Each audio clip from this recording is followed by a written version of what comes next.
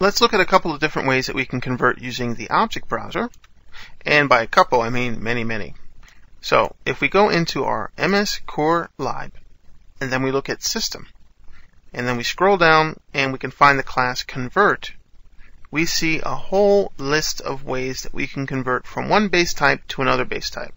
So by base type, I mean if you want to convert to a Boolean, for example, System.Boolean, then you can use the toBoolean function. And you'll see that these classes have different ways that we can actually access this. We'll see how and why this is possible when we look at classes, but the reality of what it does is, if we want to be able to convert a system date time, for example, to a Boolean, we know that this is going to return a Boolean, System.Boolean, because it's saying toBoolean. So we're going to make sense of this gigantic list of types here. Very easy to see that. As we scroll, you can see the different types come all in a row. It's a single, and then you have all the different ways to convert from one base type to the next, from something to a single. For example, to single, we have system date time again, we have the bool, we have the string, decimal, double, float, ulong, long, uint, whatever you need, you can convert it.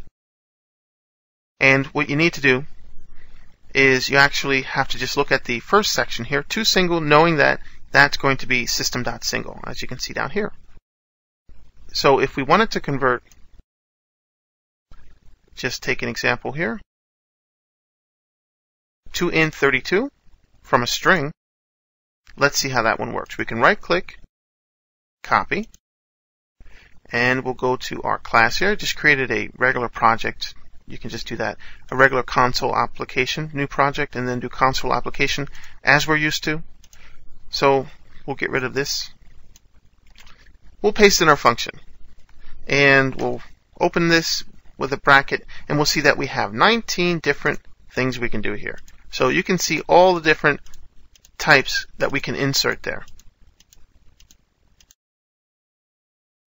And this is the type, and then this is just the value. When you look at normally how you create classes, you'll see that later as well, but we've seen it already. So we're going to convert a string. So we'll just put our string in here.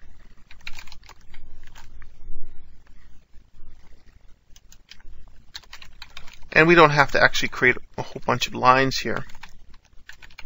We'll do everything here on one line, make it easier.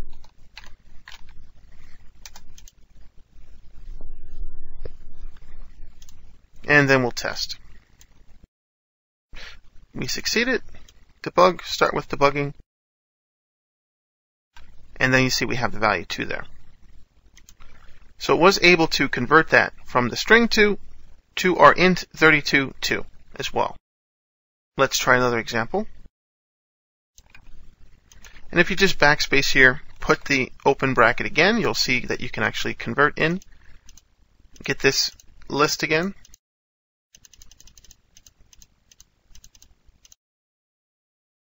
And we're going to insert a bool value. We'll put in false, and we'll try to debug this. We get errors. Let's see what happens. We forgot something. We forgot our close bracket. Not a big deal. Now we'll do it again. There you go. So now we're converting to that old style way of pointing out that this is false. So false is 0, and let's put in true. And we'll just close this, press any key. Debug, start without debugging.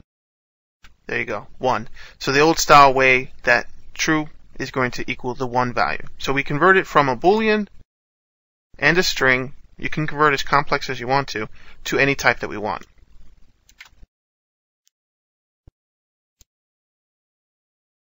And there you go, did it again. We just didn't have to fully qualify the name there. Convert, System.Convert, because we're using the system namespace, no big deal. Note that we can't do it this way, because it doesn't know in this namespace, it can't find that. So you have to fully qualify it up to the point of the class. You don't have to fully qualify it with the namespace. You do have to qualify it with the class name within the system namespace because it's able to find that for you. And you can use this as you want to, like I said, within the object browser. There are many, many different ways. You're going to be using this quite a lot to convert based on your needs. It's really easy to get used to. You can just use the name here. This is the .NET name for the types, the base types, and you just have to get used to the chart that I did mention earlier when we talked about the types, and that's what you're going to use. 2, capital T, and then the type. Int64, SByte, whatever it is, based on the .NET type name.